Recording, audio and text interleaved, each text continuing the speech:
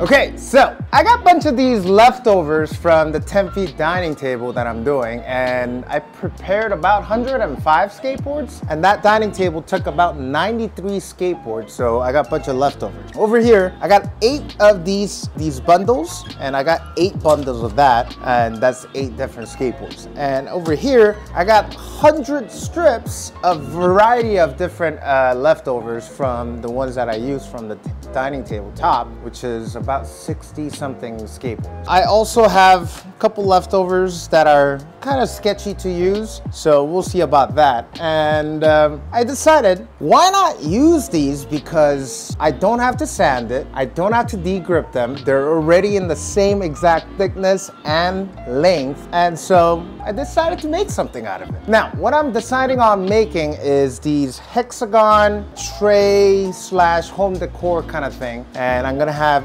this little pattern here as a preview, and I'm gonna make it so that you could use it as a tray or you could hang it on the wall. So dual purpose, and I think this will be a nice little pattern, and I've seen these around on Etsy all the time, and I thought it was pretty cute, and it's a little nice home decor. It doesn't have to be too big. It's gonna be fairly decent size, which is about this size. I think you could put a flower on top of it. Thinking maybe wallet, keys, and your phone maybe, AirPod case if you use it, the Apple Watch, whatever it is, let's make it. Before we begin, I want to thank the sponsor of this video, which is Bespoke Post. Bespoke Post is a monthly membership club delivering a box of awesome top shelf goods from under the radar brands. It's free to join, and you can skip a month or cancel anytime. 90% of the products come from small brands, and many of which are based right here in the US. Like this knife from Trailbox, which is made by Titan International, located in Illinois. Every month, Bespoke Post introduces their members to cool new products like outdoor gear, barware, home and kitchen goods, clothing, and more. Even live oysters. And this is all done based on the preference quiz that you take. Every box of awesome has around $70 worth of goods inside, but costs you only a fraction of the value. You'll get a preview of what comes inside, and you could either decide to keep it or swap it for a different box, or you could skip that entire month and no charge. And you only pay for what you really want. Now let me show you what I got. Okay, so we got 3 of these boxes of awesome here that we're going to open up and see what's inside. This one is the Snap Box. Ooh. We got a nice little speaker, and I think I can use this and carry it around with my baby and play music while she's sleeping. And it also comes with this nice bag with this carabiner, and I could also attach this to my baby stroller and, you know, carry little toys. Now we got a carabiner, very nice stainless steel. I could use this to attach the speaker to the stroller. Perfect for this. And last but not least, we got Knee Glow. I don't know how to pronounce it. Now, I believe what this does is if you leave it out in the sun for a few hours and throughout the night, it'll glow in the dark. You can just attach it to your keys and this thing will glow. This is the Split Box. Ooh, got a little nice field hatchet by Bare Bones.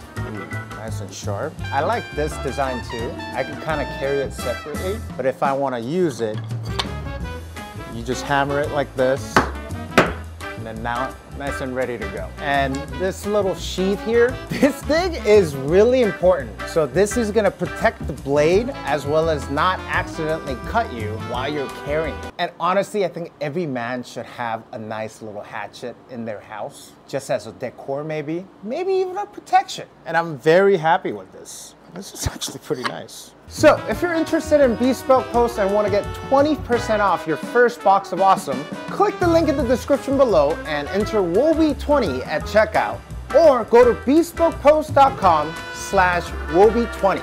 That's bespokepost.com/Woby20. Thank you, Bespoke Post, for sponsoring this video.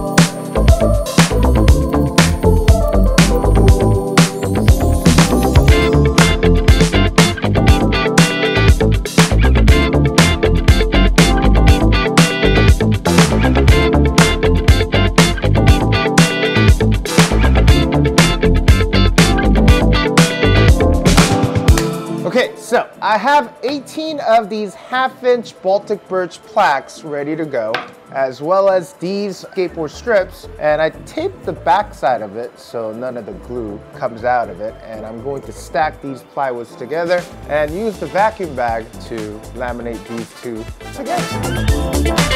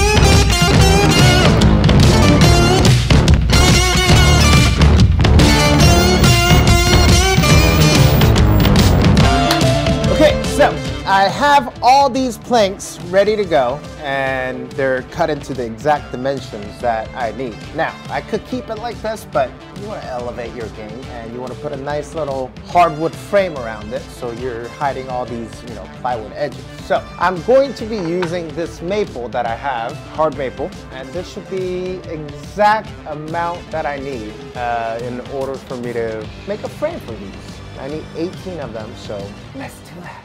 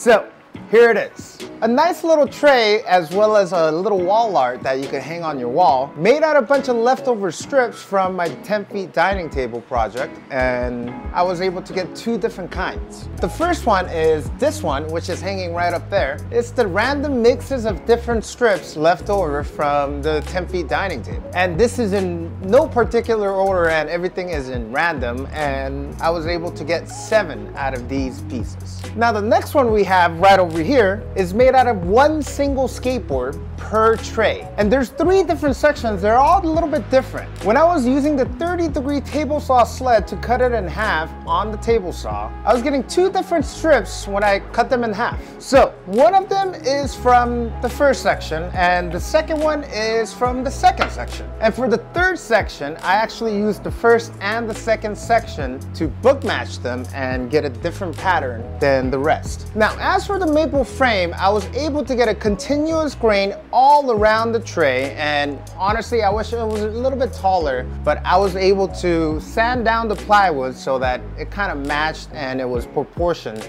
to the tray itself.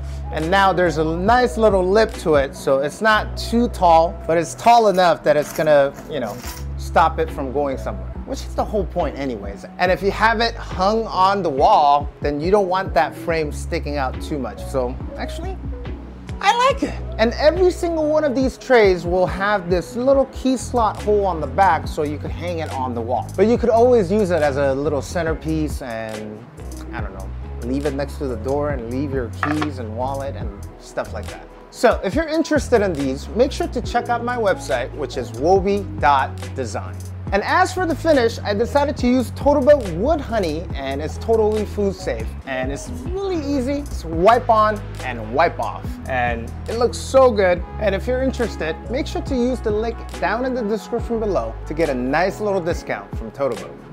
Okay, so that's it for this video. If you haven't already, make sure to subscribe to this channel, like this video, and comment down below what you guys think about these little trays slash wall art.